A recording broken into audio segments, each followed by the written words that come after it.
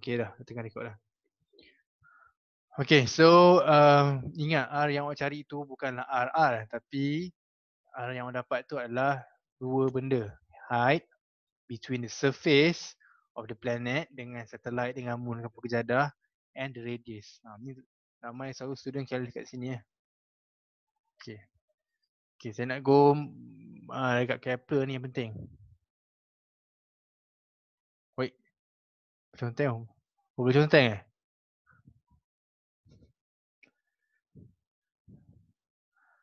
Ini yang cikgu suruh cakap semak ni.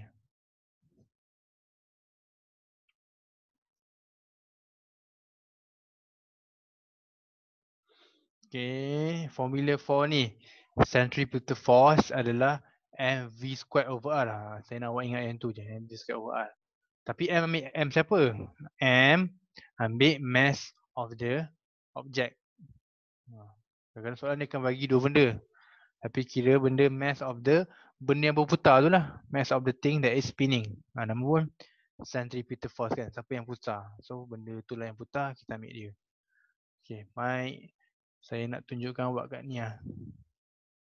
Dekat Kepler. Kepler ni ya. Kepler.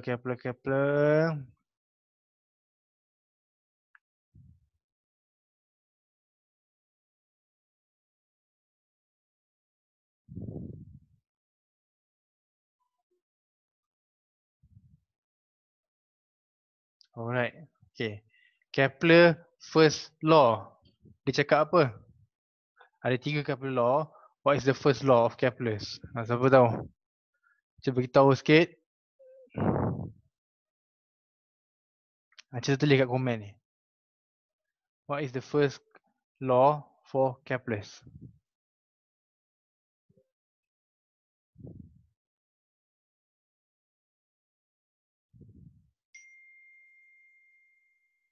Cuba Syaril. Yes. Law of orbits. Jadi 3 benda So, first, law of orbits. Kita bercakap, bentuk orbit bukannya circle. Sebagaimana orang banyak fikir. Tapi it is elliptical. Di mana we have two axes. Major and minor. Okay, tu panggil law of orbit. And the sun duduk kat mana? Dekat major ke minor axis?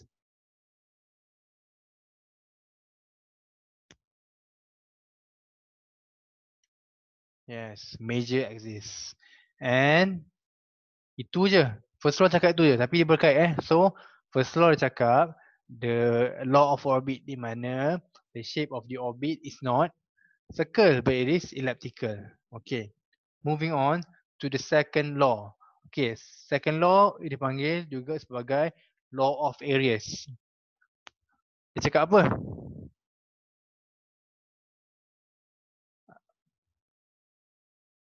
Conteng ke?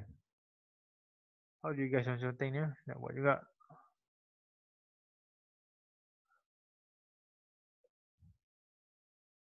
Oh, okay.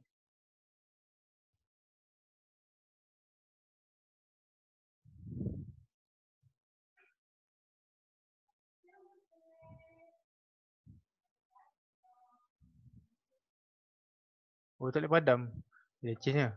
Sekejap.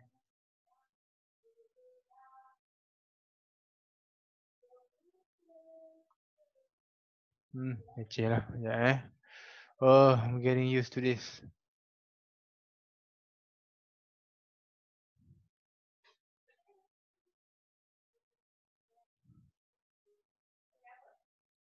Pakai Zoom.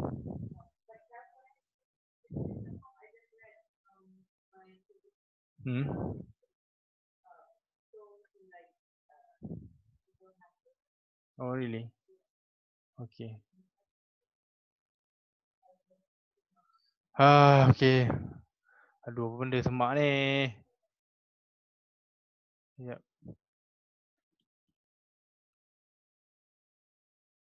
Okay.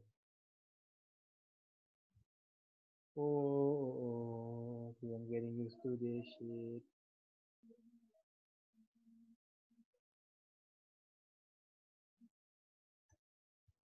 Okay, apa dia cakap senang je.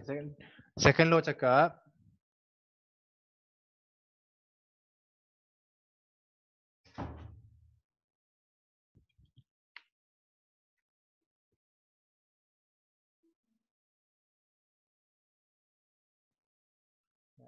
Apa ni?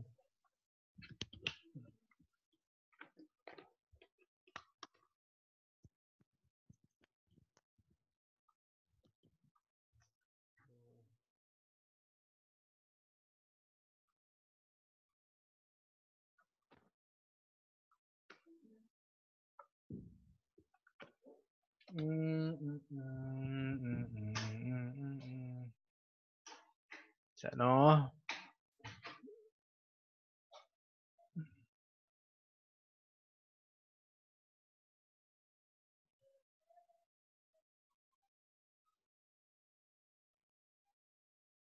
Sekejap, saya pakai ni ada pen tapi macam tak working jap.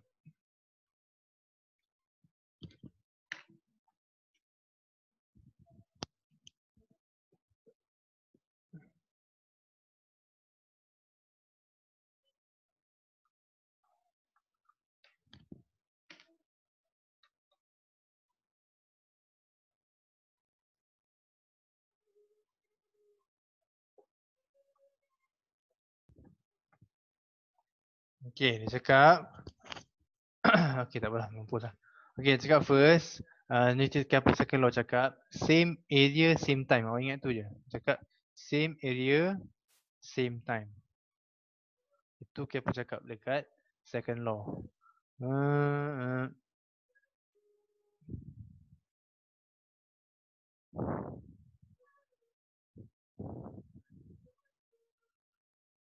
Okay. Kepler cakap dekat second law, same area will result in the same time. Tapi bukan same speed. Ingatkan itu kan? Cakap apa formula untuk speed? Oi. What is the formula for speed? Sabar. Okay, dah betul dah. Okay. What is the formula for speed? Yes, D over T. Where? Yep.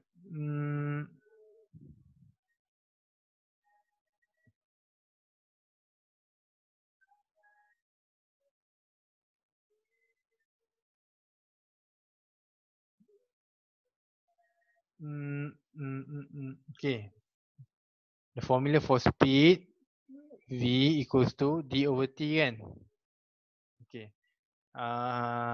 Tapi for second law ni cakap time constant. Okay, time constant fine. Time constant. Tapi if you look, okay, kita comparekan ni. Leceh lah benda ni. Tak syok lah. Zoom ni pening.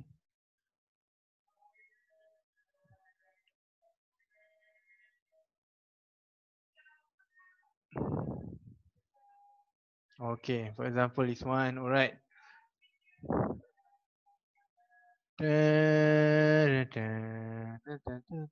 Okay.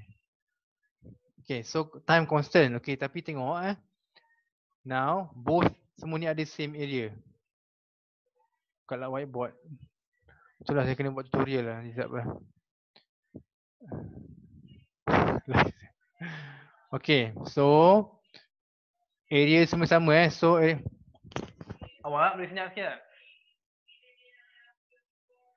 Hello?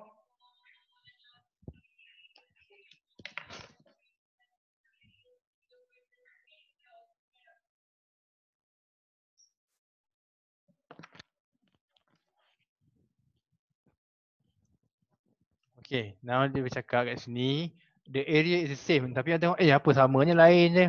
No. They may look different but they have the same area. Di mana awak tengok ni walaupun dia pendek but it's very fat. Ni walaupun dia panjang but it's slim. Tapi so if you calculate the area you will get AFB actually equal to CFD. Kalau kira. Okay, maknanya they have same area. Okay, fine. Okay, next. Awak tengok AB dengan CD. Siapa lagi panjang?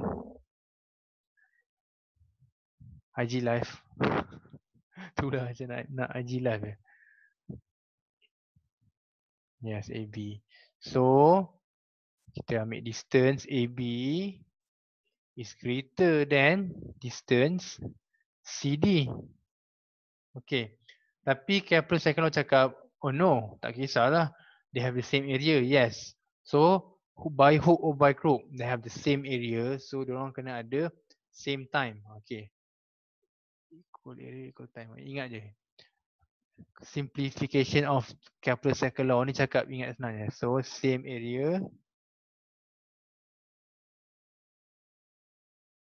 same time.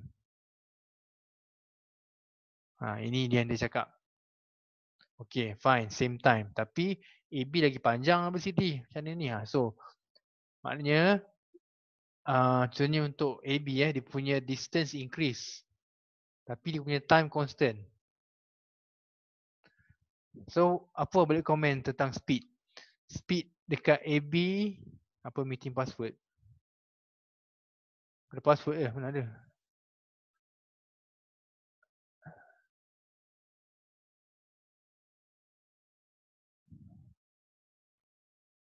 Oh ada, 08, ya 058 nanti. Okay, fine. Okay, so now, speed. Speed siapa lagi laju? Dekat AB ke dekat CD lagi laju? Ingat, they have the same time.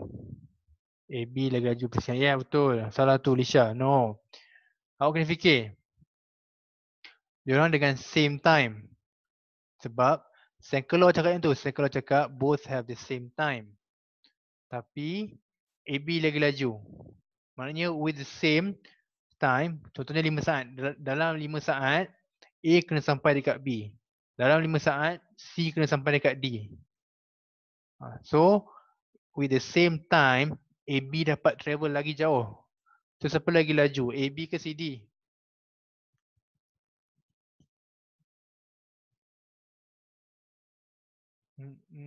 Yes. So V AB is greater than V CD. So itulah our conclusion from Kepler second law. Dia cakap same area same time. Okay, fine. Tapi area dia sama, tapi the distance over here, dia punya circumference is not the same. Dia lagi panjang, maknanya time sama. From here semua sama, and once complete ni is 1 setahun. Tapi ada perbezaan dekat dia punya distance, circumference dia. So ingat senang je. The longer the circumference kat sini, the faster it is. Okay, boleh? Alright. Okay, moving on. Itu second law. Third law pula. Third law ni dia relate kan? Okay. Baik. Ada tak?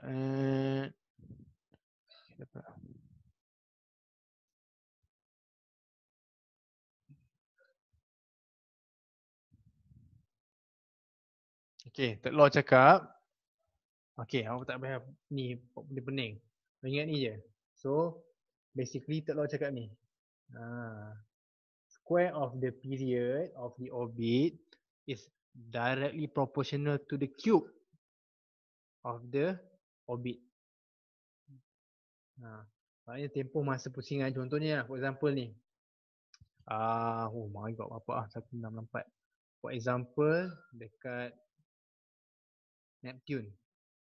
Maknanya dia punya orbit, satu complete cycle of orbit, gila weh, 164.8 tahun.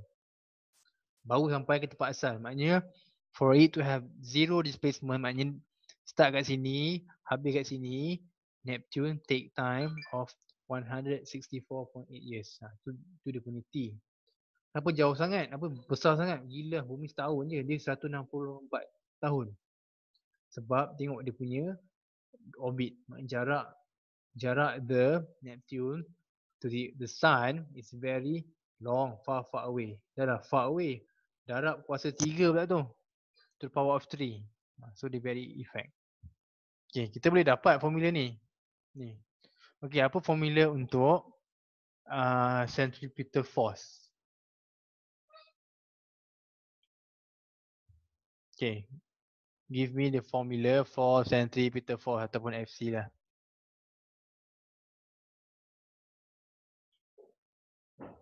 Okay, good. And V squared over R. Apa formula untuk gravitational force?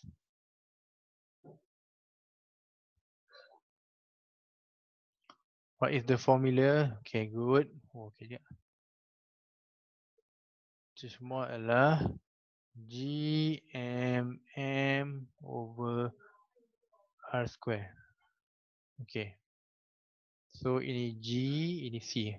Okay, saya boleh equate kan lah. So I equate FG sama dengan FC sajalah. Ataupun FC sama dengan E, tak kisah. So you get MV squared over R sama dengan GMM over R square. Okay, apa benda yang boleh cancel ni? Apa yang boleh saya potong? Okay, M boleh hilang. Pop. Lagi R. R boleh potong tak? Okay, R potong ni. Jadi ni. So, apa yang tinggal hanyalah V squared sama dengan GM over R. Okay, tapi okay, apa again formula untuk speed tadi? What is the formula for speed? B sama dengan apa tadi? Yes, D over T. Okay, tapi D, kita main circle. So, mestilah circumference.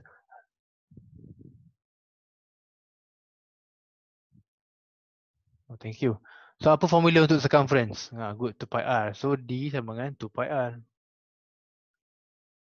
Over T lah. Kita tukar T besar. Faham pula? So, ini time biasa je. So, time. Just T besar ni more on period. Maknanya, detik berapa masa yang diperlukan untuk satu pusingan lengkap. Period of orbit lah. Jangan confuse. Kenapa tiba-tiba saya tukar T besar? Tengok, T kecil ni a very general use of time. Time je, time biasa. Tapi bila T besar, we are talking about period. Maknanya tempoh pusingan yang lengkap. It's not only on orbit. T besar ni boleh apply anything. Contohnya awak punya pendulum, awak pusingkan pendulum kan. Pendulum dari A, dari hujung pergi ke hujung sana, patah balik ke tempat yang asal. Itu kira sebagai satu period, satu pusingan yang lengkap. So you measure that time. Time tu lah kita panggil orbit. Period. Okay. Okay, cuba masukkan ni ke sini. Jadi apa? Ni lompat ke sini. Toing. So you will get 4 square. 4 square perlu letak. Undo. Okay. 4 pi square R square over T square sama dengan GM over R. Okay, ni boleh potong. Potong tinggal 2. Apa ni? Sekejap. Saya silap. Careless sangat. Tak sabar-sabar nak tukar. Okay, sorry So, pi R square kan? Ni square juga. Over T square sama dengan GM over R. Okay, saya nak pindahkan T cube jadi subjek. So, tukar tempat lah. Ni ke sana, ni ke sana. So, what we will get is dapat 4 pi square R cube. Cube lagi sini. Lagi lompat ke sana.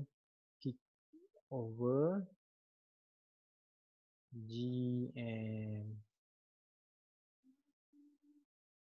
So, dapatlah hubungan ni.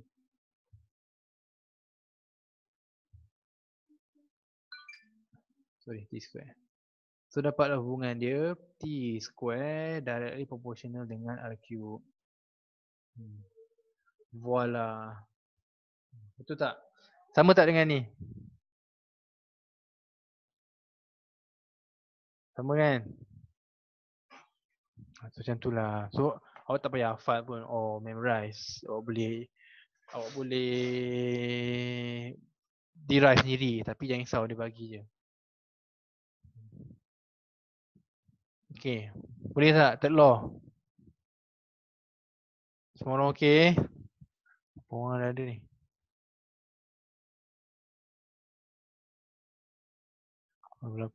So is everyone okay?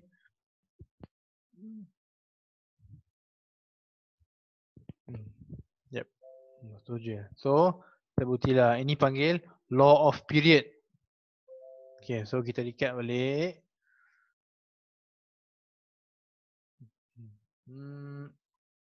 Hmm. Hmm.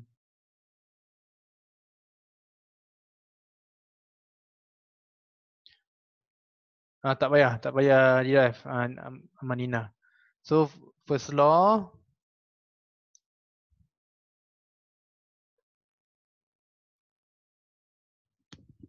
So first law dipanggil law of orbits. Second law dipanggil apa? Law of apa?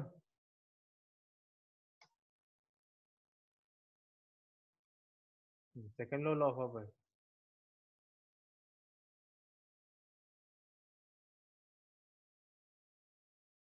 Yes, law of areas. Okay, third law pula law apa?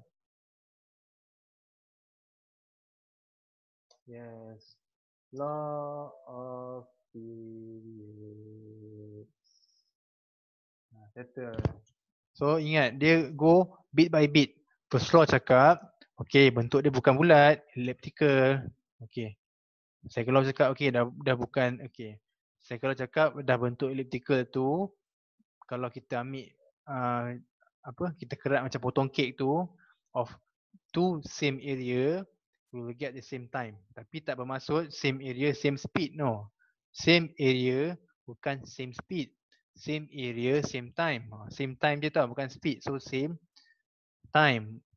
Tapi dia punya distance dekat setiap potongan kek tu is berbeza. Tapi just you know that the longer the circumference, the longer the distance tu, yang panjang dia punya circumference tu, the faster it is. Sebab dengan time yang sama, kalau dia boleh pergi lagi jauh, maknanya dia lagi laju lah with the same time. 5 saat sini, 5 saat sana. Okay. Yang ketiga, law of periods. Di mana tadi kita derive, basically dapat T kuasa 2 is directly proportional dengan R kuasa 3. Okay, macam tu.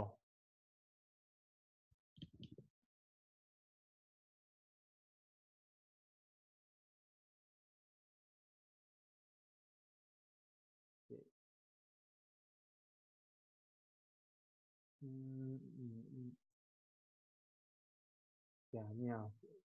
Nampak jadi dah. Terlambat kita dah buat dah.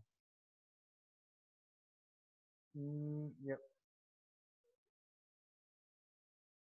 Okay. Okay, now kita boleh buat formula baru di mana katakanlah ada dua sistem.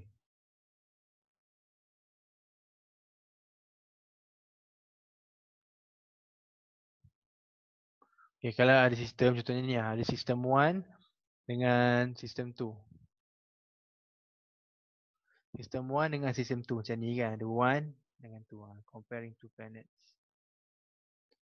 So awak akan dapat T1, formula dia macam ni lah, T1 square sama dengan R cube. Yang penting ni lah, T1 square dengan R1 cube. Sistem yang kedua, kita pakai T2 square sama dengan formula R2 cube. Ini semua constant ni, nampak? 4 constant, pi pun constant, G pun constant kat calculator.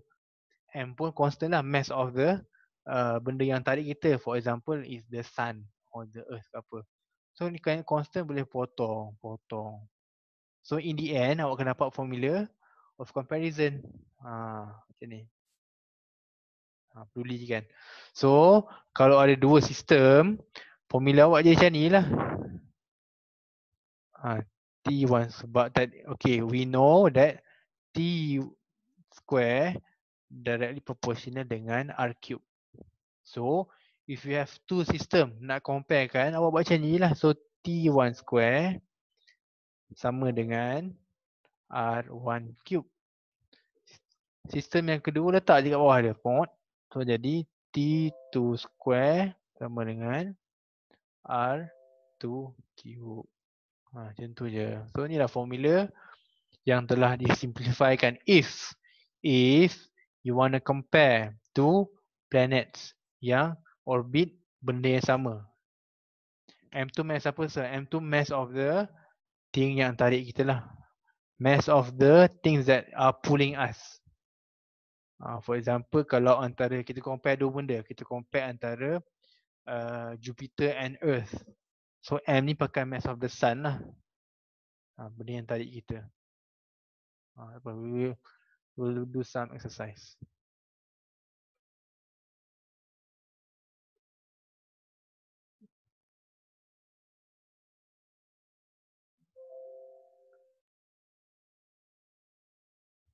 Okay. Cuba buat ni. Example 1 ni.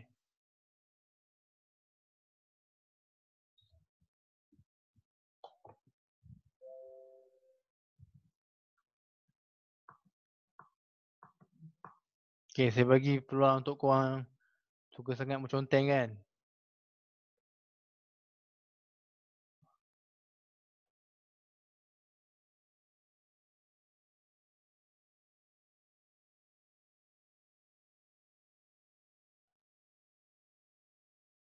Ya, hello.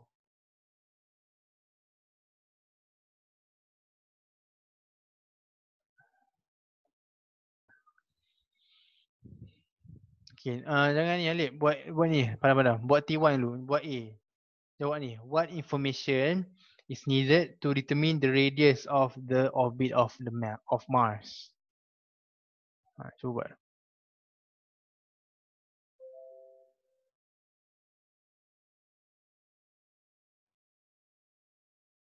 Okay. Sekarang kita ada dua comparison. System 1 is ni sistem 1. Earth. Sistem 2 Mars. Okay. So, apa dia bagi kita apa? Dia what is needed to determine the radius orbit of the Mars. Ni. Dia nak cari ni. Nak cari R2. So, what do you need to find R2?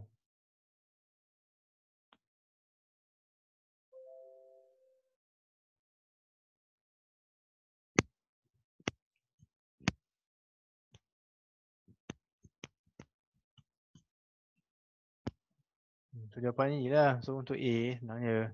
So, untuk A, misalnya formula untuk cari radius. Okay, tak apa. You write the general formula yang T square sama dengan 4 pi square over GM R cube. Okay, so dia tanya macam nak cari ni. So awak perlukan ni lah, T and M. Sebab G constant, 4 constant, pi constant. T awak akan tahu lah. So you need to have period, orbital of Mars. Kemudian awak kena planet. Okay, M ni. Nak cari M mass apa? T1 dengan T2 dengan R1. Yes. Radius of the Earth. Siapa buka ni? Okay, M. Mass of the Sun. Good.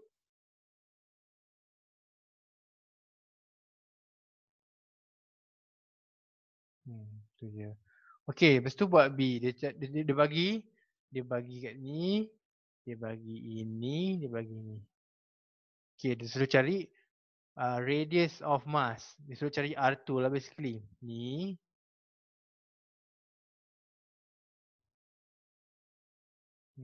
R2.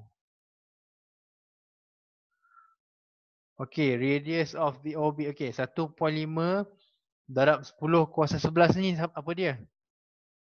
What is this? Ni apa benda ni?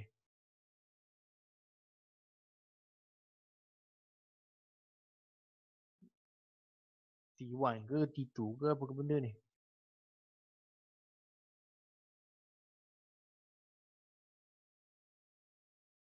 Yes, good. R1.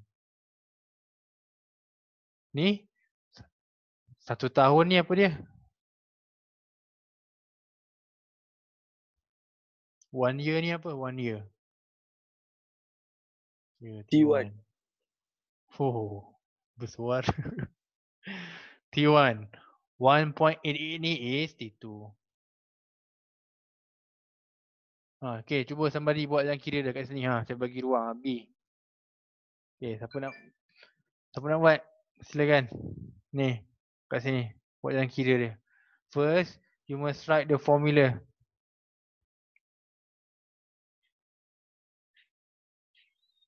Apa yang formula Kepler's third law tu yang saya samakan tu. Cepatlah somebody. Tadi kemarin nak conteng sangat. Adeline cuba buat. First, Adeline buatlah sampai dah balik. Aku tulis formula dia. Bashira ke siapa? Bashira. First you write the formula.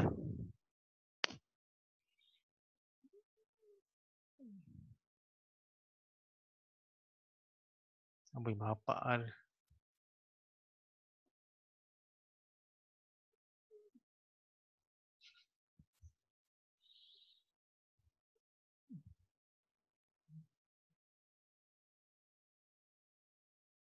Okay.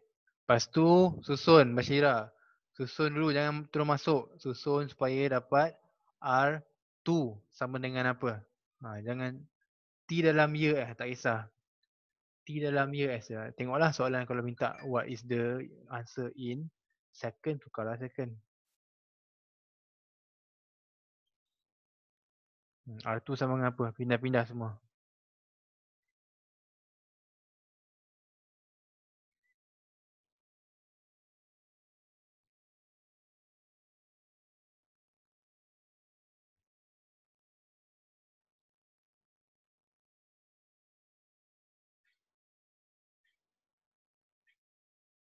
Kosong amat. Itulah pasal.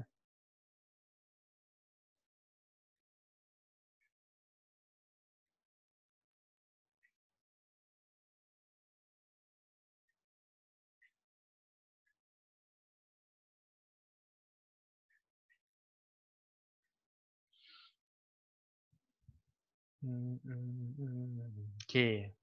Then plug in the numbers. Masukkan nombor-nombornya. Ni cara awak buat. Jangan kalau nak letak pindah-pindah jawapan. So the final answer berapa? Nak juga buat dalam kira. Tulislah. Sini.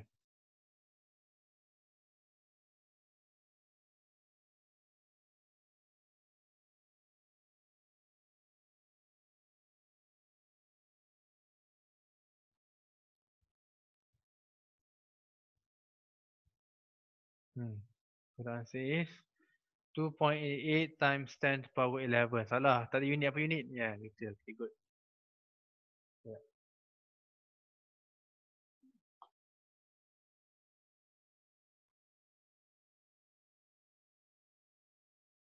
Okay. Yes. The answer good. Okay. Boleh semua? Semua okay senang je kan? Kita compare tu dapat 2.8 dan 10 kuasa 11. Okay, cuba tengok skema cakap apa. Okay, boleh. Good. Thank you. Yes. Okay. Tahniah. Betul. Yep. This is the answer. Okay, good. Okay, congratulations. Cuba buat ni lah example tu. Okay.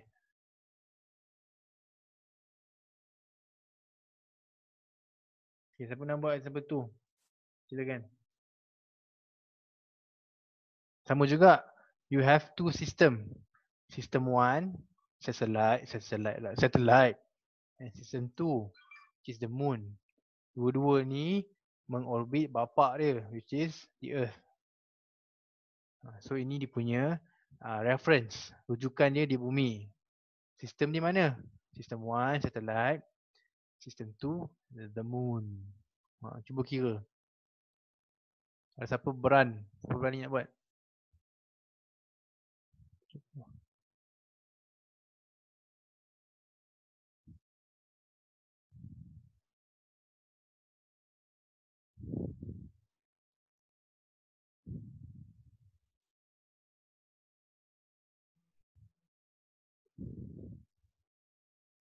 Cepat siapa nak conteng?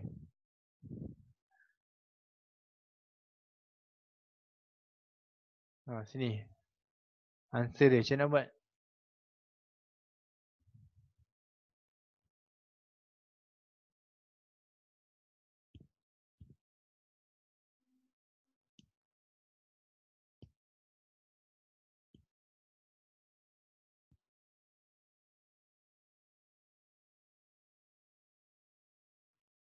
Okay, ni. First of all ni. Radius of the moon. Ni apa ni? Ni siapa?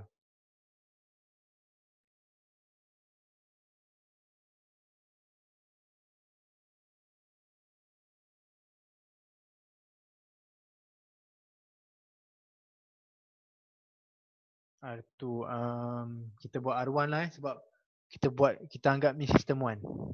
Ni sistem 2. Sebab saya nak confuse.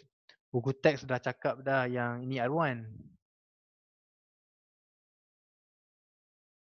Ni R2. Okay. Betul lah. Okay, sorry. Okay, betul. Okay, good. So ni R2. Okay, ni apa dia?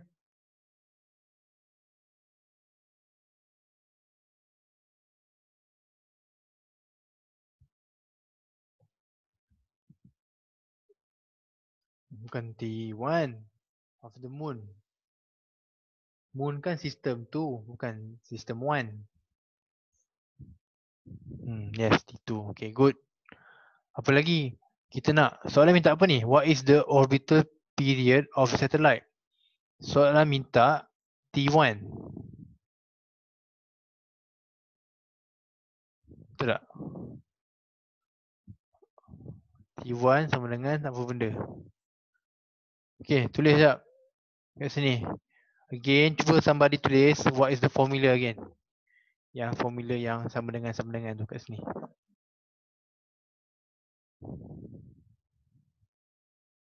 Lilin.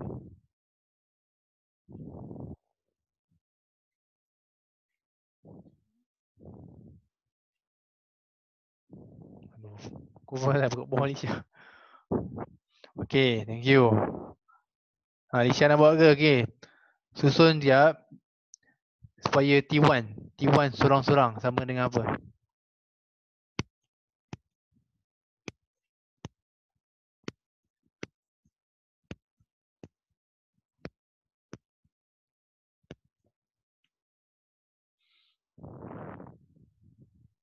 Boleh potong ni. Potong 2 ni. Tak payah sebab awak dah square root kan ni.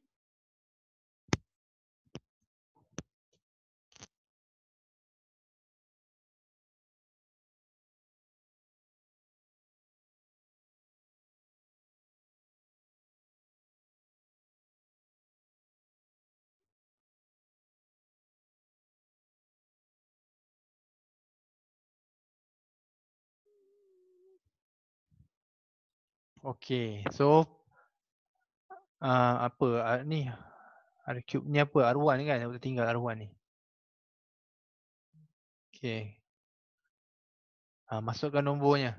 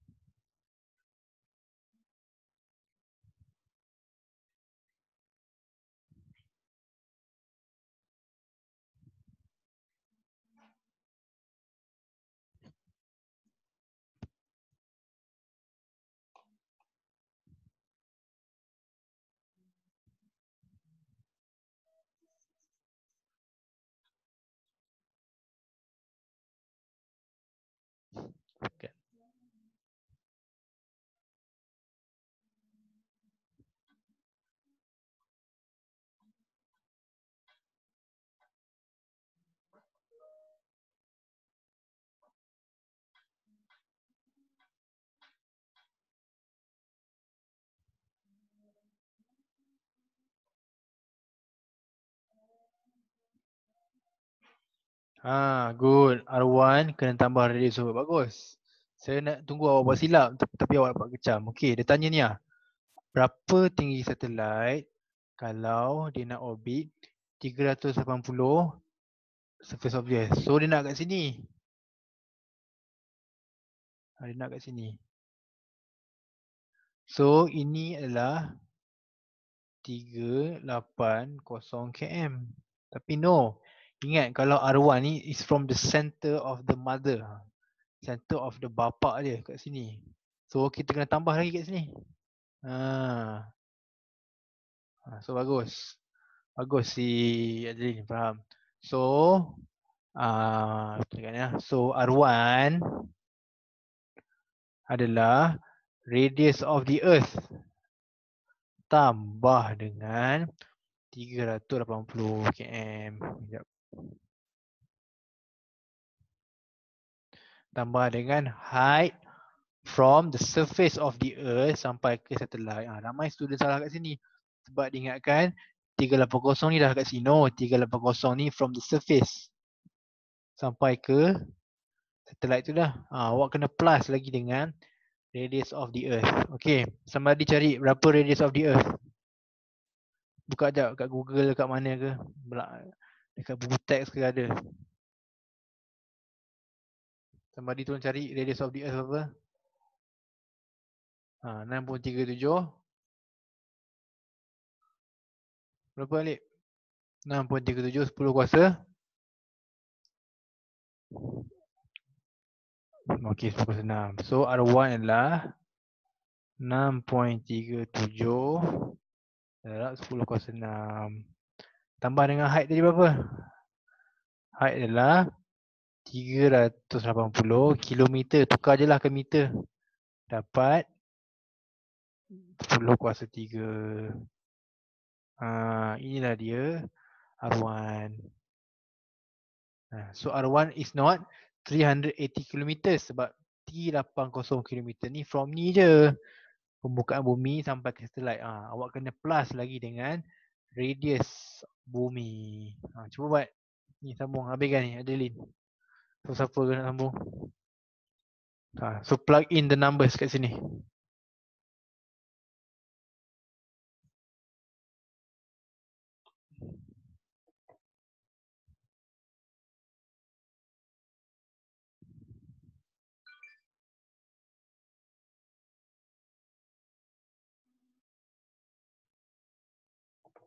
Biasakan buat bracket okay, good.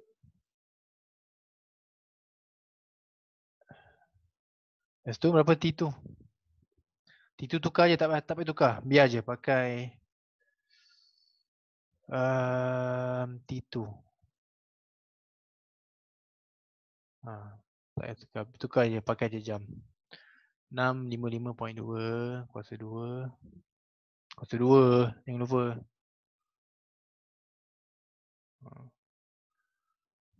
Berapa R2 cube?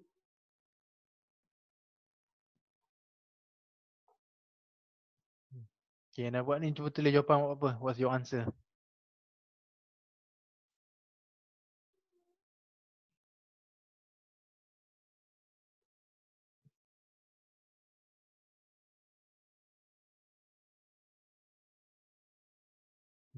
What's your answer?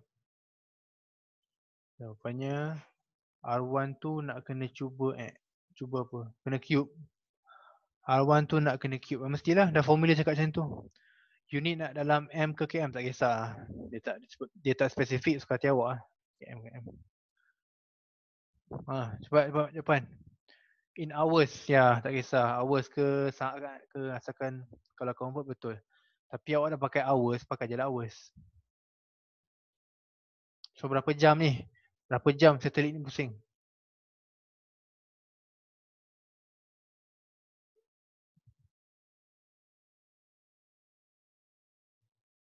So what's your T?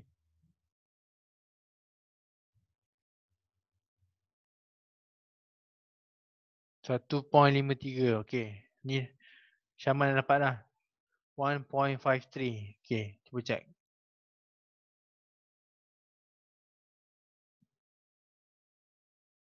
Okay, good. Dapatlah 1.53. Ni bawa buku ni biru ke buat betul lah. Betul kot So good. Dapat 1.53 tengok.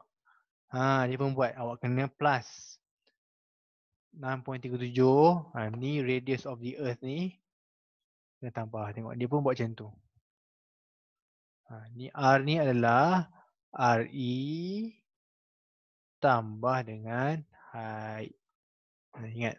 Ramai student tak buat. Dia terus ambil bulat-bulat. H ni. No. Awak kena plus dulu dengan radius of the earth. Okay, good job.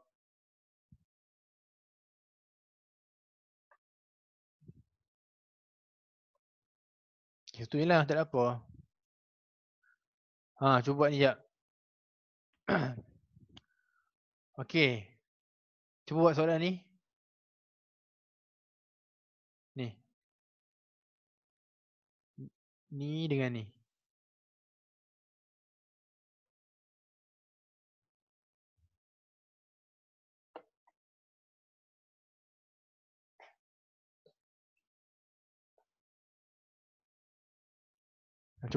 Cuba awak macam penting lah. 2B tu. Awak compare speed dekat X, dekat Y, dekat Z.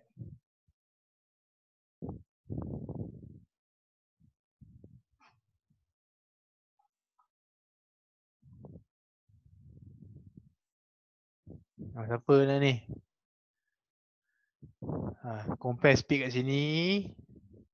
Ni dengan sini. Planet ni tengah tawaf lah. Okay. Paling laju kat mana guys?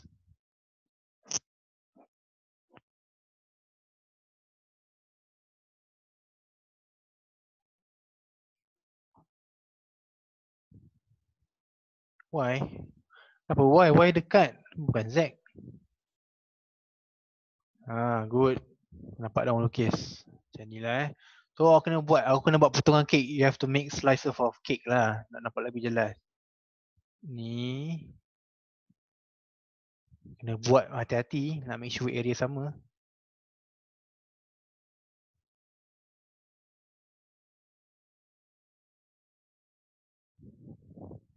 Sekejap. So start macam ni lah. Okay.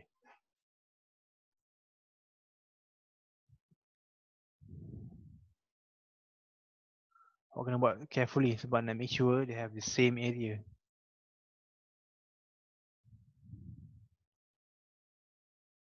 Hirap-hirap. Mampus.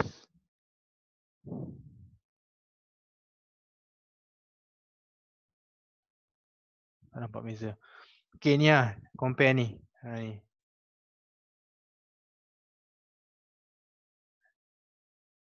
Paling panjang dekat Y.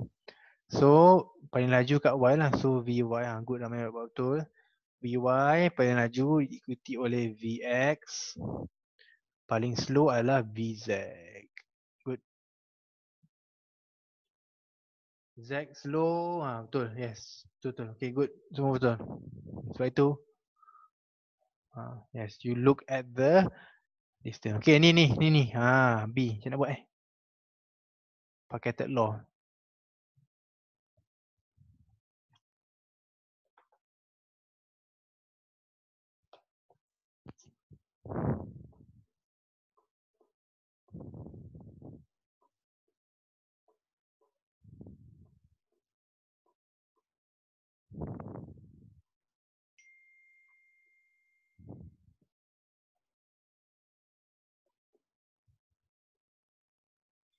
Okay, somebody cuba buat kat sini.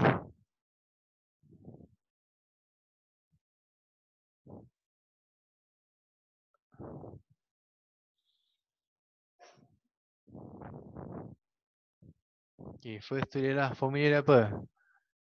T1 square sama dengan R1 cube. T2 square sama dengan R2 cube. Okay, soalan minta apa ni? Okay, kita bagi satellite lah. Satellite. Kita bagi dia. Salah je ke? Lantak lah. Ini bagi sistem 1, senang cerita. Kemudian dia compare dengan apa? Dia bagi moon. Moon sistem 2. Okay, soalan. Okay. 24 hours ni. Ni siapa ni? Ni siapa ni?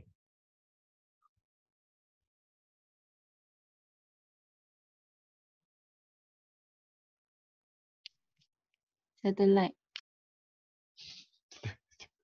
Oh, siapa tu?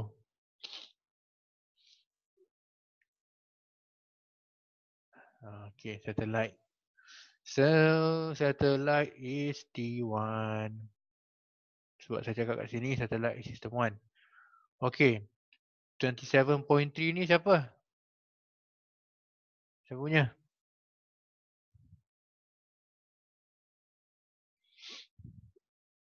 Siapa yang cakap lagi? So, T-Moon. Moon saya bagi nombor 2. So, T2 lah.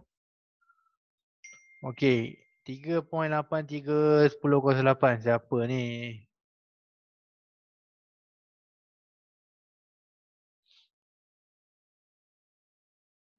Ni R2. So, soalan nak kita cari R1 lah sebenarnya kan. So, R1 siapa? Okay, susun dulu, lihat dulu. So, R1 pindah dulu, lihat dulu. Sama dengan cube root. T1 square bagi T2 square darab R2 cube. Okay. Pindah-pindahkan. Somebody tolong kira jap berapa ni? Saya malas nak tekan kalkulator. Ni semua dah bagi dah depan mata ni. Jap. Dah tukar dulu. Okay, ni kena convert ni. Kita kena convert either one. Okay, kita convert ni lah. 1 jam apa hari? Sebab ni hours. Ini days. Alamak, tak sama unit ni. Kita kena samakan. Why not kita samakan ni jam? 24 hours how many days? Good, Syaman. Sama dengan 1 day. Kan senang. So, in a way, ni dah jalan kiranya. T1 berapa? 1 hari. Square. T2 berapa? 27.3 hari. Square juga. Berapa R2? 3.83 10.08. Cube. Okay, berapa ni? Somebody kira.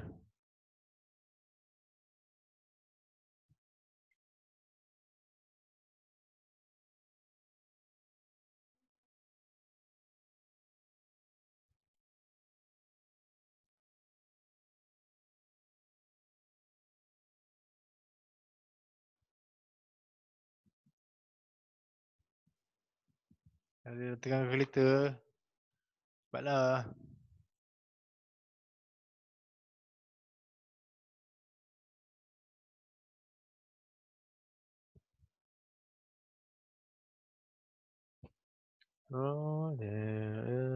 Okay, Adeline dah dapat. Tunggu nyala sekejap.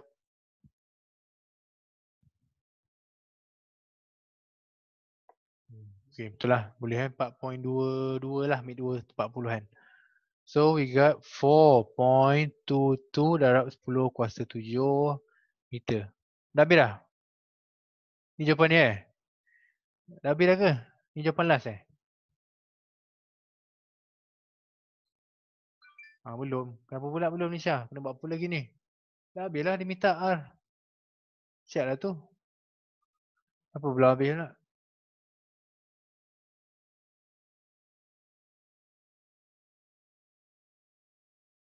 Pandai. Soalan minta ni lah. Korang tengok ni. Soalan minta height. So, again, we know that R1 ni sama dengan radius of sama dengan radius of the earth tambah height. So height kenalah tolak. So berapa jawapannya?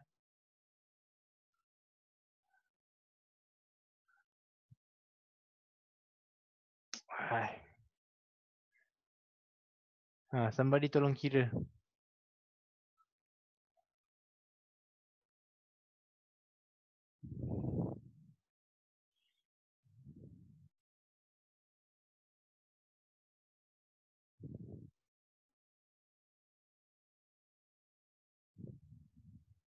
Apa tadi? Radius of the earth 6.37 10 kuasa 6 eh.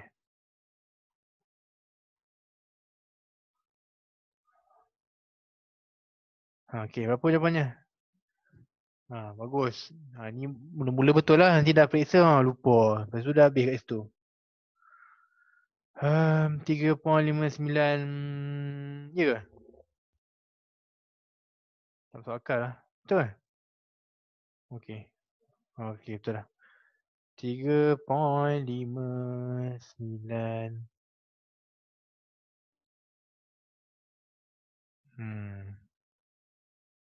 So inilah jawapan akhirnya. Ingat awak jangan cepat berpuas hati. Okey, aku dah dapat R1. Dah siap. No, dia minta height. Kalau dia minta jarak daripada tengah bumi ke satellite bawah dah boleh habis. Tapi dia minta height je. Height awak kena tolak lagi. Sebab tak aci dia bagi R ni adalah radius of earth sama dengan height. Tengok soalan. Soalan minta apa kita follow. Dia minta height, kita kena tolak lah. Kalau cakap what is the radius from the center of the earth to the satellite, dah habis lah. So you have to be smart and cautious. Okay, boleh semua? Senang tak? Inilah formula Kepler's third law yang dah dipermudahkan lah kalau ada dua sistem awak nak compare. Dengan syarat kena ada bapaknya, which is kena ada somebody ni lah. Kena ada titik rujukan. Macam ni lah. Ni. Kena ada titik rujukan. Titik rujukannya adalah bumi. Baru boleh compare. Bulan, satellite. Banyak beza ke 3.58 dengan 3.59? Banyaklah juga. Sebab darat 10.6 tapi lantak. Okey, boleh. Selesai. Ada masalah ke? Is everybody alright? Okay, senang kan? Tak susah lah. Chapter gravity ni kacang. Saya cakap banyak kali lah. Sebab kau bukan ada eksperimen pun. Dah tak ada eksperimen. Lepas tu formula semua bukan hafal. Derive. Samakan dua equation. Potong. Pindah. Potong. Dapat jawapan. So sebab awak batch pertama yang belajar chapter ni. So dia tak adalah nak mendera awak sangat pun. Kacang kot. Kau kacang-kacang tak dapat A sekejap.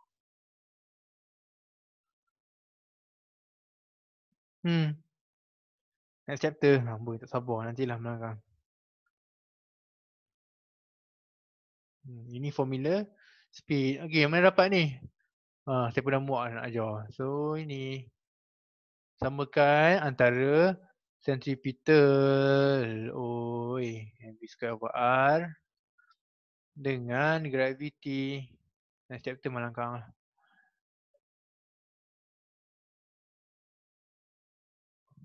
Samakan mv squared over r sama dengan gmm over r square. Point dapatlah v sama dengan ni pun boleh potong. Square root of gm over r. Kan sama. Again, tak susah pun lah. Ini adalah speed.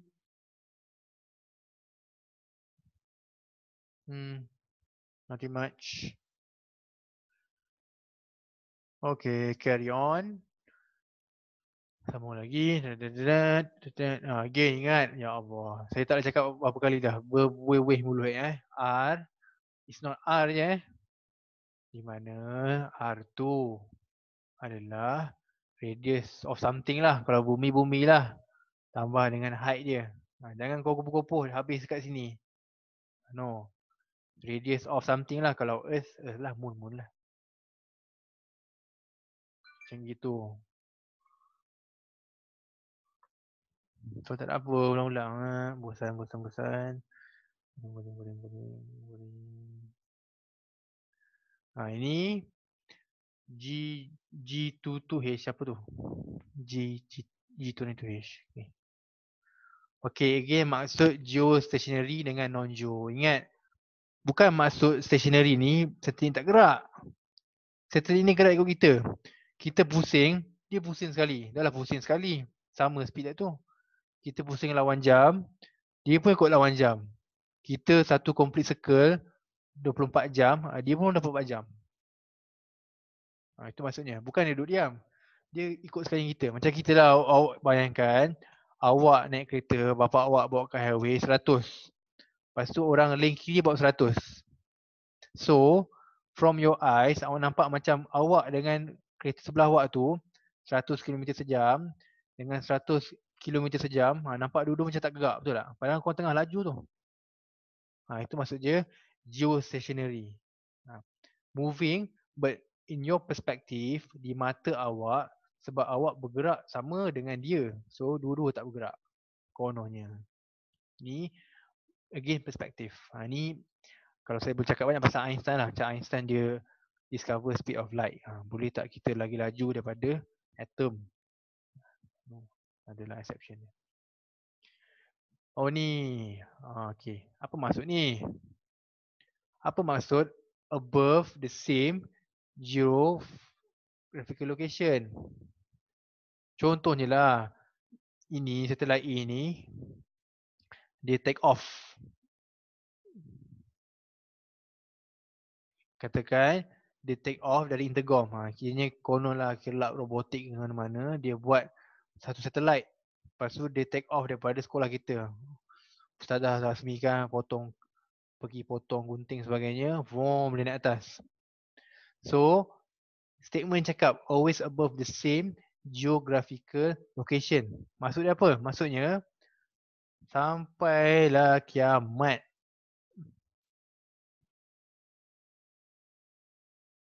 Akan next project. InsyaAllah. Sampai kiamat akan kat atas intercom.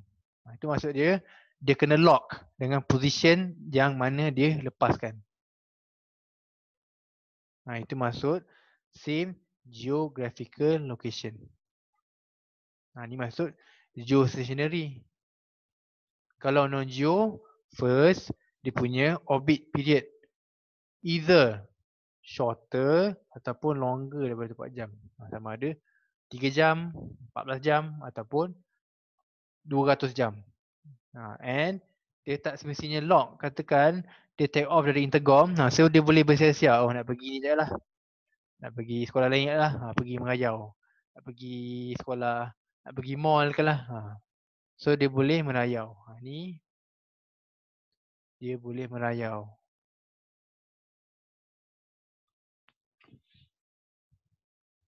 Macam tu.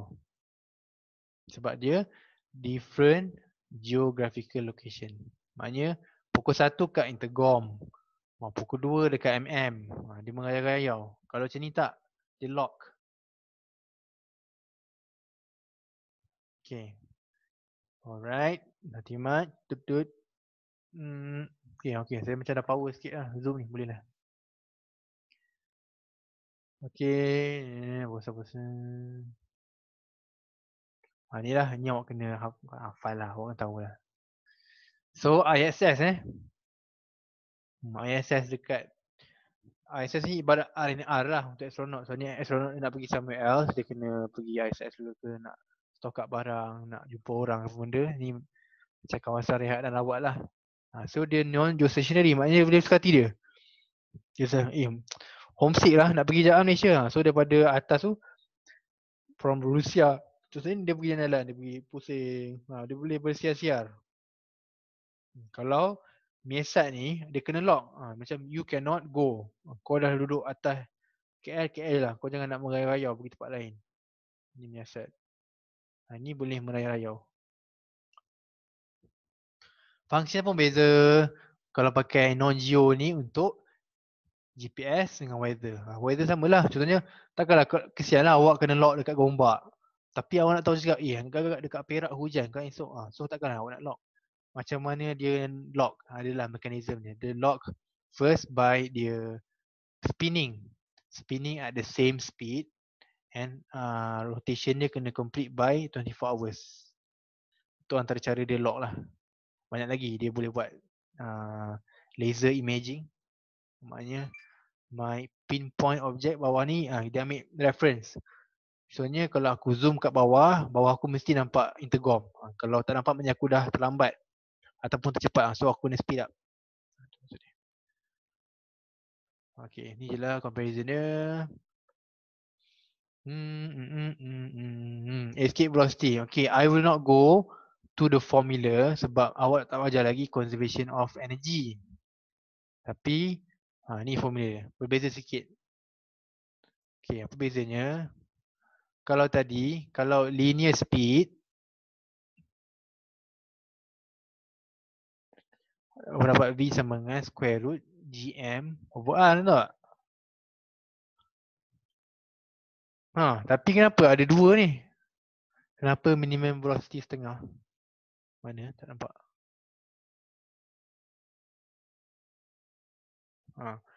Oops lah kau. Kenapa ada dua ni? Dari mana datang dua? Dia datang daripada formula ni lah. Half mv squared. Awak tak belajar kinetic energy lagi.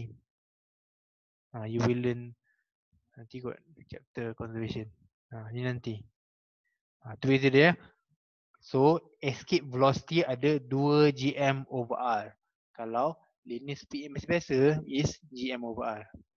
And escape velocity ni dia fix tau. Dia constant.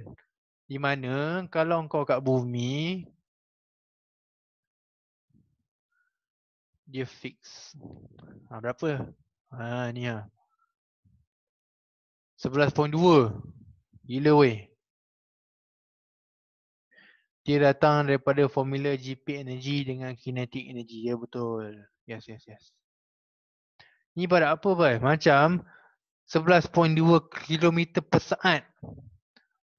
Okay, I give you a example. Maknanya from intercom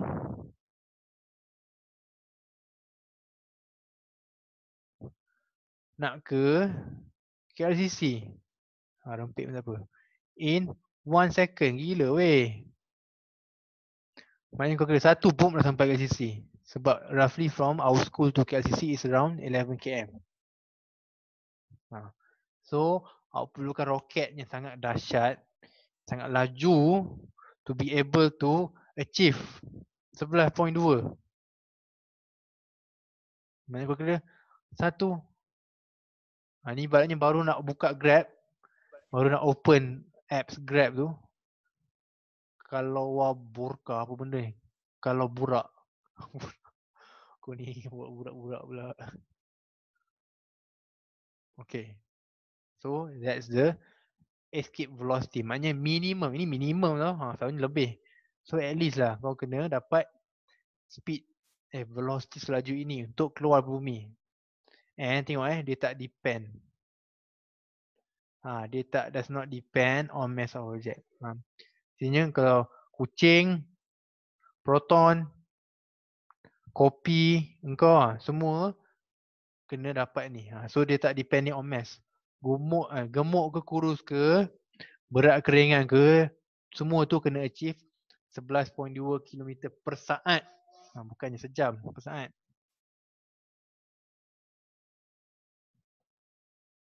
Okay.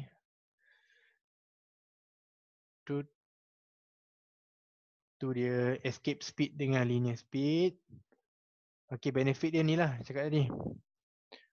Okay, high escape speed bagus sebab mostly kebanyakan speed of atom adalah 500 meter per saat ataupun 0.5 km. So kau selamat lah. Tak adalah mati sebab tak ada oksigen. Kalau 11.1 km per saat, macam mana tak faham? Kalau 11.1 km per saat, betul? 11, kenapa?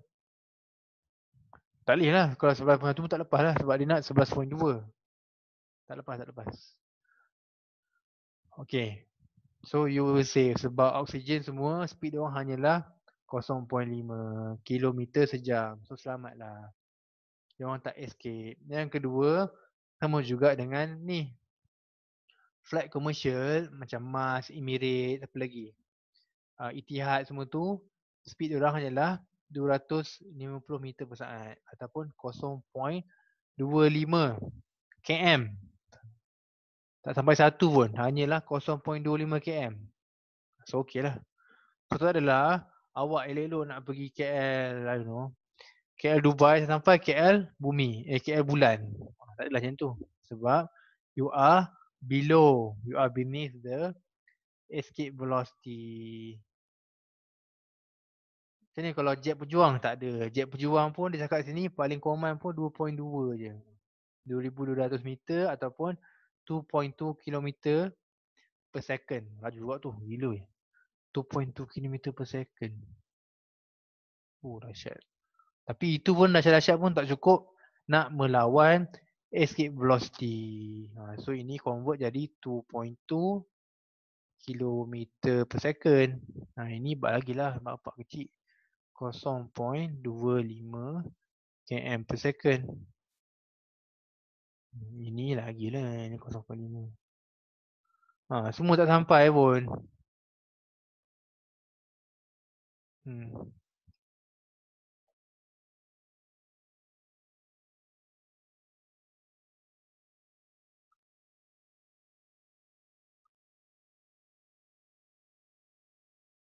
Keburukan itulah. Awak kena buat jet yang mahal lah. Awak kena ada beribu-ribu gallon of minyak. Sebab nak achieve 11.2 km sejam. Cuba buat ni. Okay, cuba jap korang kira ni. Best ni. Kalau bumi 11.2, how about other planet? Venus, Mars dengan Jupiter. Cuba kira jap.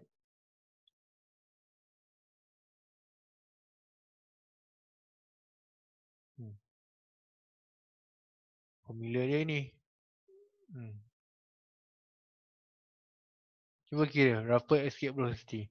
Kalau kat bumi 11.2 km sejam.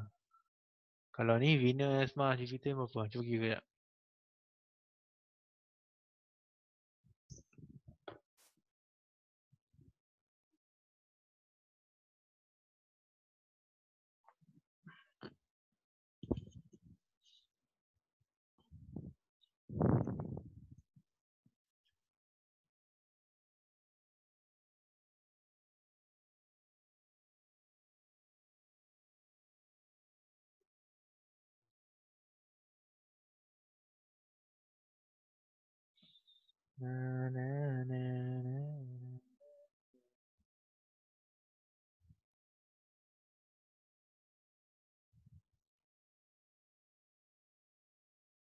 Tak tahu.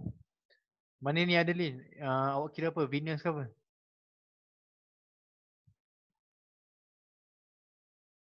Satu kosong satu 1.04 lah untuk Venus. 1.04 darab 204. Okay. Okay, Mars. Betul. Saya dah buat.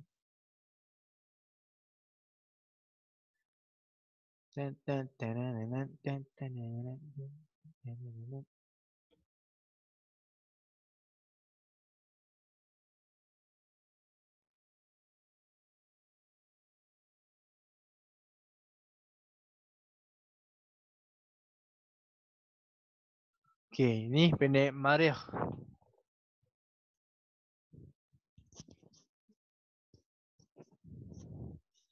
Lima point kosong dua.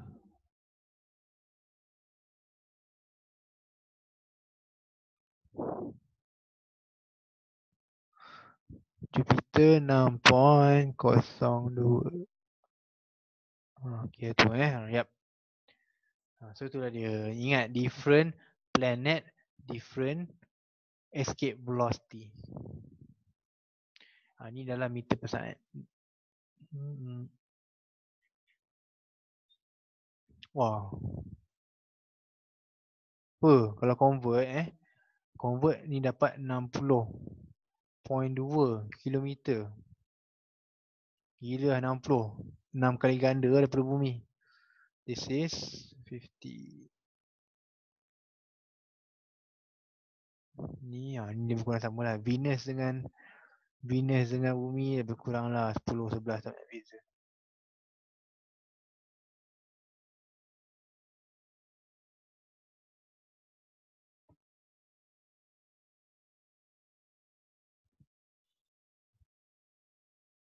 Okay, right, good. Okay, boleh Dah senang lah. Okay, dah habis lah. Tu je lah. Kalau black hole mass dia terlampau banyak. Black hole mass dia terlampau intense kan jap. Okay, katakanlah awak nak kira mass of black hole Okay, I give you a number Okay, sajalah for fun. Okay, kira black hole.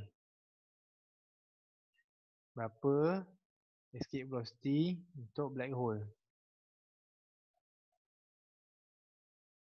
So V sama dengan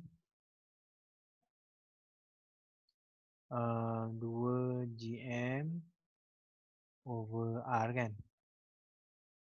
Okay, untuk black hole M dia bisa tembak je tau. Kita assume black hole kan sangatlah massive. Okay, ni saja for fun lah. Saja perluasan. Black hole adalah 1 darab 10 kuasa 100.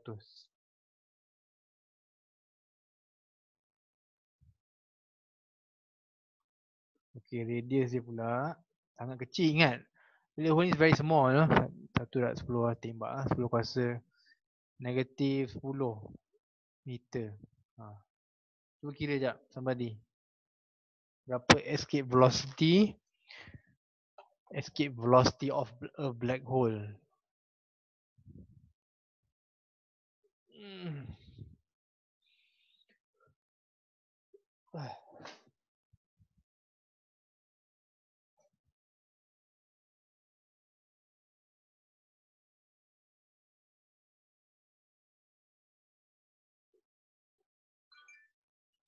Syntax error. Okay, ada lagi tak yang cuba dapat syntax error? Nampak tak? Sebab jawapannya adalah ini. Calculator awak hang, rosak. Sebab dia tak boleh kira speed dia. Basically, the answer is this. Infinity. AKA cannot escape lah. Mana boleh orang masuk black hole keluar balik. Kalau masuk black hole memang mampus, memang mati ke situ, tak boleh keluar.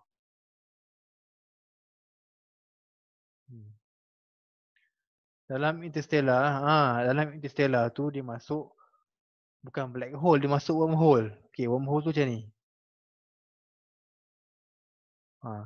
Kita rapatkan orang. So dia akan jadi bercium kan macam tu.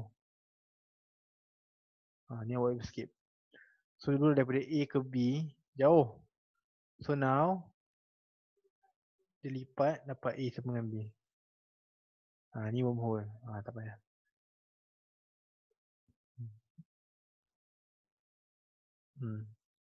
Tapi ada lah orang debate, mana boleh masuk wormhole mampus. The only way to know is kalau awak pergilah, cuba nanti dah kaya. Ataupun awak jadi astronaut ke, cuba pergi masuk black hole. Kalau awak hidup, cuba beritahu.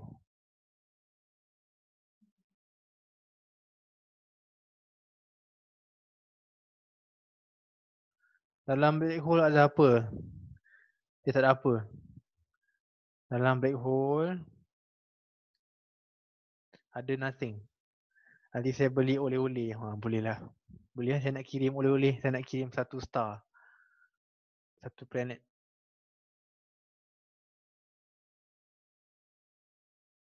Macam nak? Okay. Disedut macam-macam. Ya, nothing can escape. Like.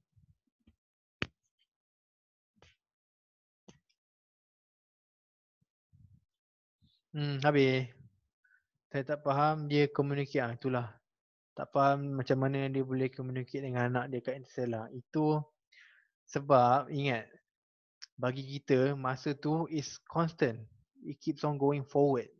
You know. Tapi kalau ikut Einstein, dia just another parabolic. It's another factor. It's another variable yang kita boleh ubah. Maknanya kalau contohnya distance, kita boleh kalau contohnya displacement, kita boleh ada positif dengan negatif.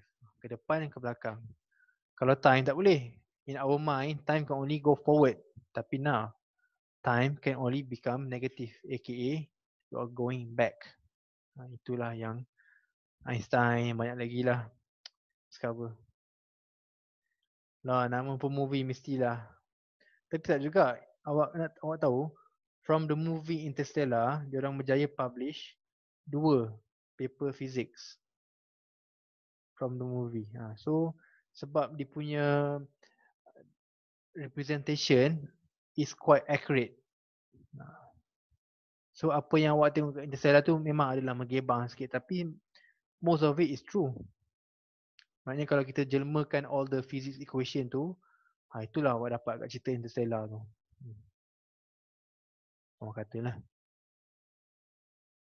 Kenapa dalam black hole kosong? Tak tahu lah sebab awak ibarat vacuum lah. Kalau vacuum, there's nothing inside the vacuum, just air. Kalau vacuum, it's nothing. State of nothingness, void.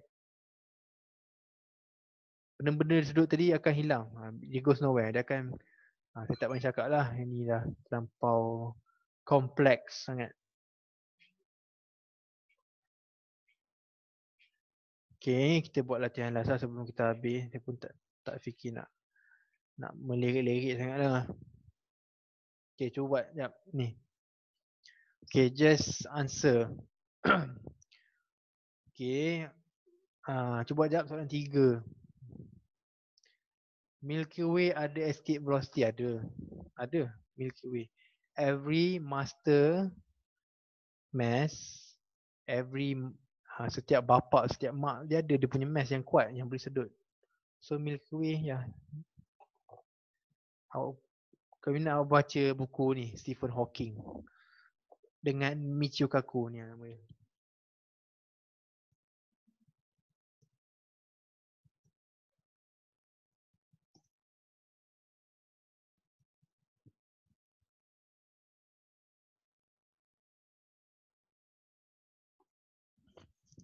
Awak beli buku dia lah. Bahasa dia tak pening, tak risau. Awak kalau budak-budak bayar awak pun baca, awak takkan muntah lah. Okey. Sebab saya baca tu masa sekolah. Boleh, tapi kita pernah go through masa cikgu fizik kita bagi. Nak fly dari sekolah, boy. Nak fly dari sekolah kena ada escape velocity. Ada. Kau kena escape ni lah. Escape Cik Guard. Okay, dah. Raya pula. Okay ni, nombor 2 ni. Okay, komen. Komen daripada A dengan B. Awak describe dia punya change in linear speed. Cuba komen. Kat mana lagi laju ni?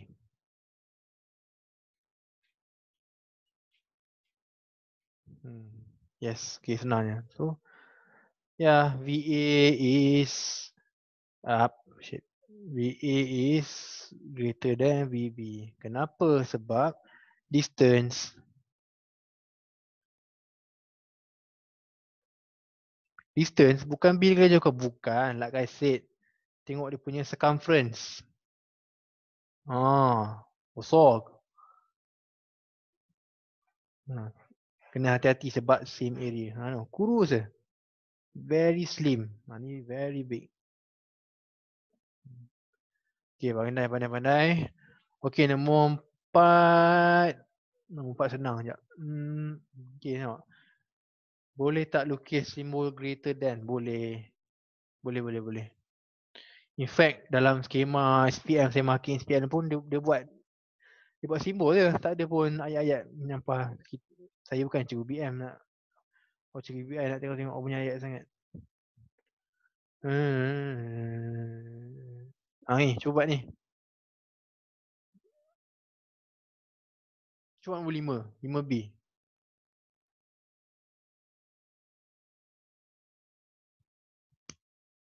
Gravitational acceleration. G kecil. Apa formulanya? Alamak. Ada belajar ke? Ada. Cuba ingat balik.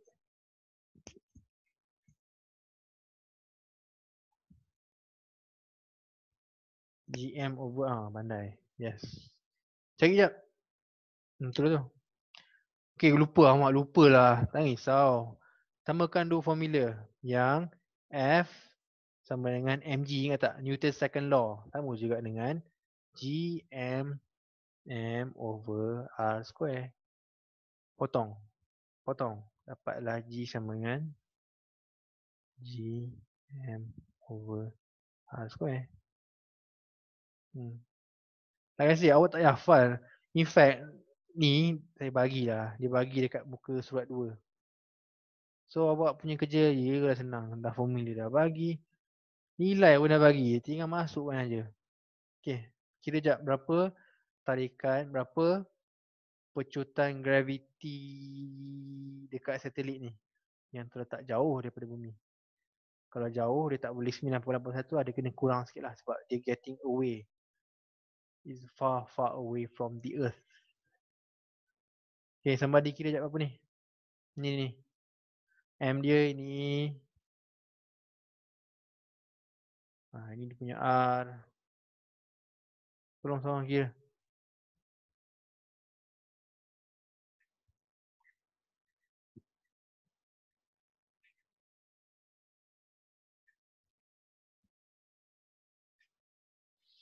Okay, Nina dah jawab 2.26. Okay, yang lain. Okay, betul tau.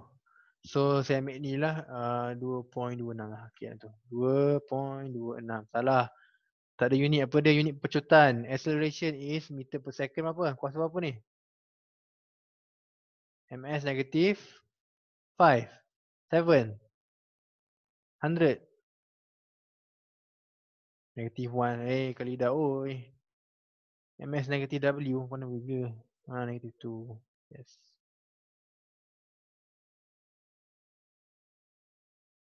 Salah. Okay, Allah lupa pula. Okay. Lupa pula yang negatif 10 tu. Okay, sorry. 2.26 times 10 negative 1.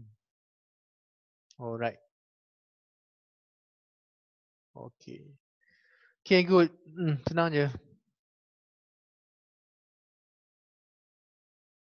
Okay. Kita buat soalan je sebab sampai 4.5 kan, tapi sampai 4 je lah. Okay, cuba buat okay, buat ni. Okay, soalan. Ada bapak dia. Lepas tu ada 2 planet. Okay, nak pakai law ke berapa ni? Nak pakai apa? Kepler's law ke formula apa ni? Remember you have many formula, tapi kita nak pakai formula apa ni nak selesaikan soalan ni? Dia minta calculate radius of Neptune. Third law. Tapi third law yang dah simplify lah sebab dia pakai dua sistem. Again, macam mana nak pakai dua sistem, awak kena tengok hati-hati. Mesti ada bapaknya, which is sun. Yang sistem 1 and 2 bertawaf ikut dia. So we have Earth and Neptune. Okay. Ni senang lah. Write down the relationship. Ni je lah. T1 square. Senang lah kamu. Tak score tak tahulah korang. Okay. Radius of Neptune ni R berapa ni? R3, R4, R1, R2. Okay, kita tengok one by one. Okay, ni R berapa? Ni apa ni? 365 hari ni apa ke benda?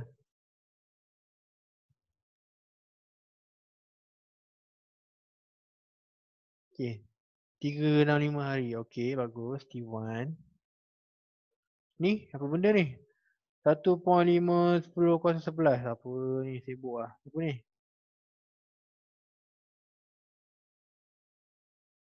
Good. Apa kan?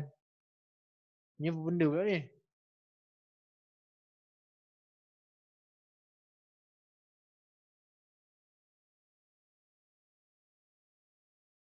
Hmm. T2. Soalan minta R2. Somebody tolong kira R2 sama dengan sekejap. R2 sama dengan cube root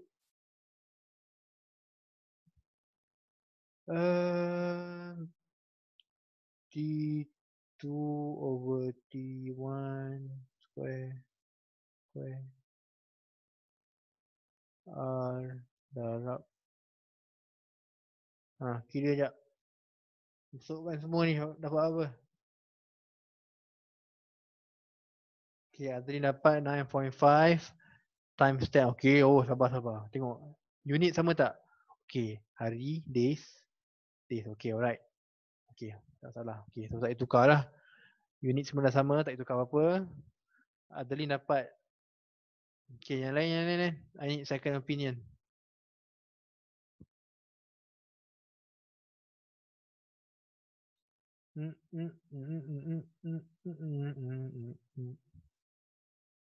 Ingat kalkulator awak ni, saya rasa awak ramai pakai kalkulator 570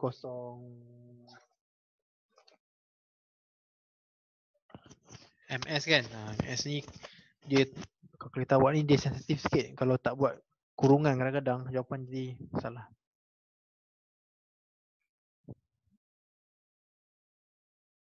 Mana yang lain tak buat ke?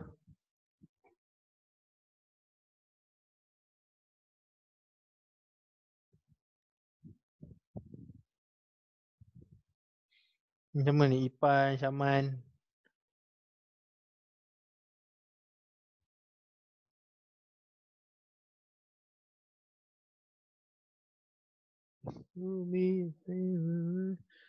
Sudah lain pula. Ini dapat 4.49 pula. Cuba tengok awak, are you choosing the right? Aduh, tiga-tiga lain pening lah. Hai, kalkulator pun susah. Okay, T1 berapa T1?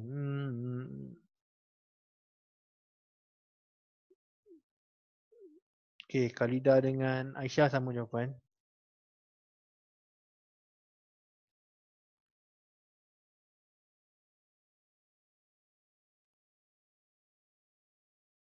Okay lah. Okay. Yang salah tu siapa tadi salah? Awak sila check jawapan balik. Awak salah pindah ni. So you should get 4.49 darab 10 kuasa 12. Yep. Macam tu.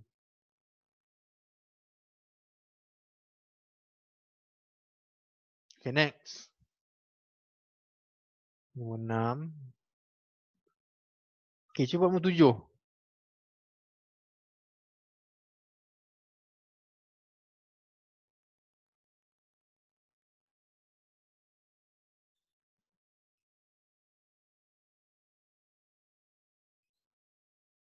Okay, 7. Okay. Again, soalan ni.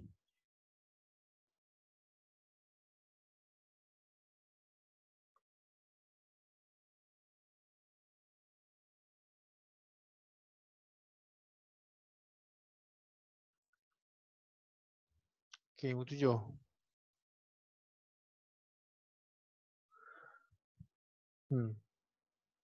Again, ada dua sistem. Kita bagilah Earth ni sistem 1 sajalah. Lepas tu Saturn ni bagi 2 lah. Okay. So again, saya dah muak soalan ni. Ni apa ni? Ni siapa ni? Siapa ni?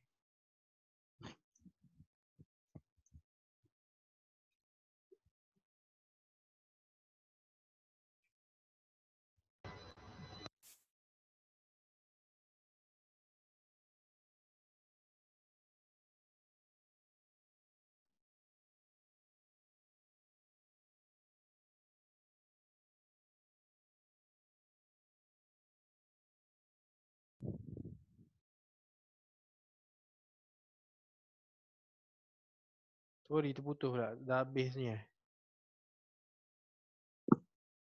Dah habis masa.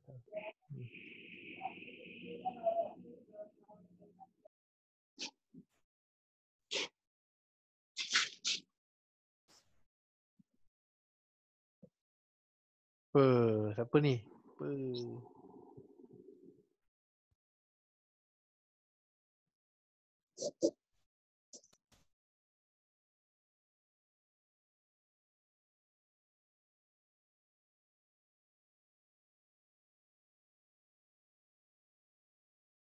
Okay, sekejap. Sorry, terputus tadi. Where was I? Mm.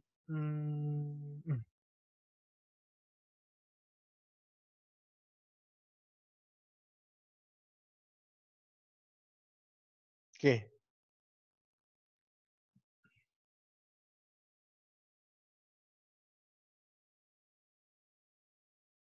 Really, really bad decision. Ooh.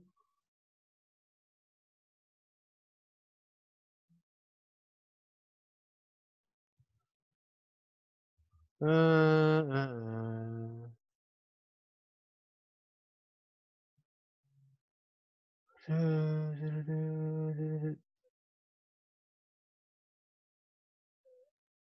Okay, okay, dah dapat depan laju je. Okay, good. 29.4. Yes.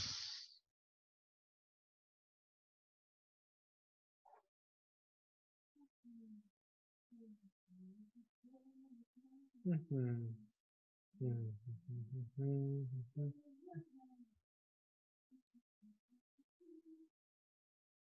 Okay, good. Yang senang je. Apa lagi? Yang bola lepas senang. Tak apa lah. I pretty sure you can score this topic.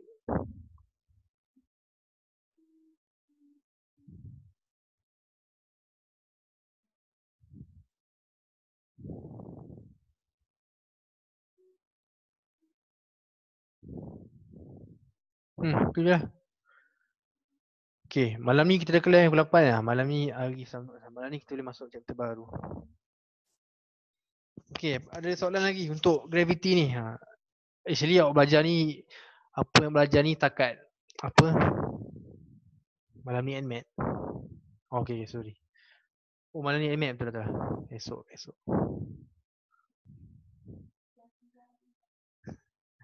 Malam esok betul lah malam esok we will do new chapter. Chapter 4 apa? Wave Heat Oh, okay, heat. Heat senang lah juga sebab awak dah ada exposure masa sains. So itulah ni gravitation. Actually senangnya sebab apa yang belajar ni is dia touch the surface je. Kalau belajar kat universiti nanti lagi lah berlambak-lambak equation, berlambak-lambak condition, berlambak-lambak nama. Sikit velocity, ada gravitational potential energy lah macam-macam. Kenapa simbol dia negatif, positif sebagainya. Alright, so itulah. I don't think you have problem lah untuk buat chapter ni. Now awak dah pandai sikit ni. Cuba awak buat soalan ni. Soalan yang saya bagi tu lah kat Telegram tu kan. Sebab I know many of you stuck.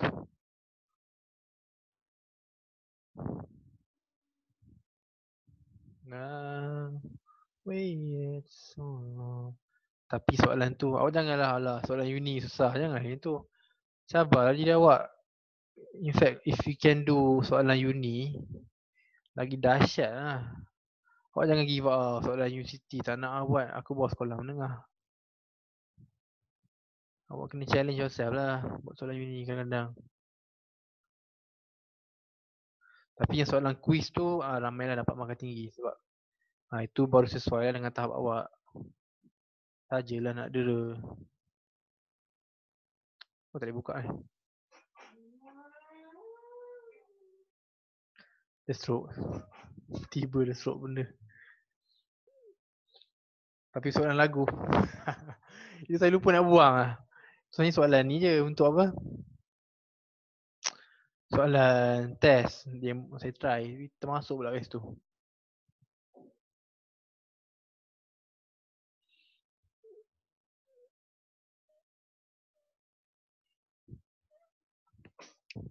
Yep.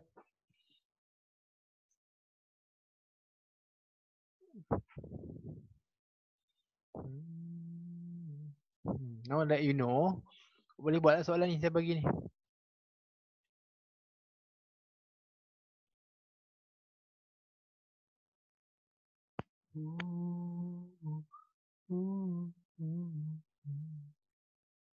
Sambung. Okay, saya open table lagi 5 minit. If you have any concern or any curious question nak tanya.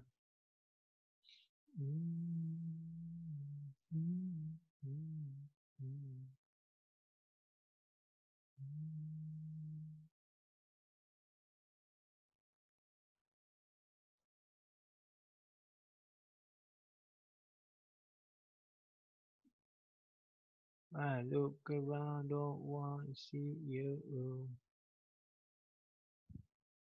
I'm really missing you. Really missing you.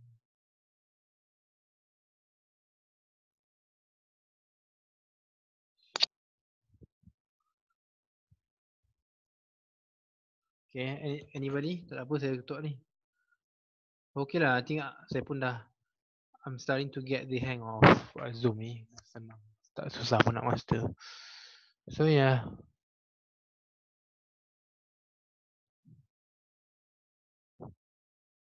Zoom best. Alhamdulillah best juga. Jahat. Saya jahat lah. Okay. So everybody's good, right? Tak ada masalah. Okay. So tu je lah untuk hari ni. See you guys tomorrow. Esok pagi ada kelas kan sekejap. Saya buka.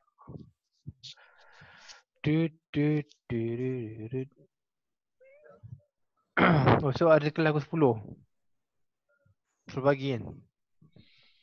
Okay, so I'll see you tomorrow at suka tendang orang tiba-tiba. Okay. So we have class at 10. Esok 10 pagi tapi kelas sains agama ada kelas apa esok? PQS So kelas sains tulen je lah. Tulen je. PJ otak kau PJ. Okay, so tu je, thank you semua. See you again tomorrow. Thank you so much. Thank you. Wow, tiba masuk suara. Thank you, sir. Alright, You. you're welcome. Ya, tengok muka tu. Thank you, sir. Tengok muka kan ada lah. Okay, sama. Bye. Cikgu Bye-bye. lah. Kenapa saya? Ya, bye-bye. Betul lah. Sir, payung sir. Sir, payung tu. Apa yang benda? Tak ada lah. Okay lah. Bye. Okay, bye sir.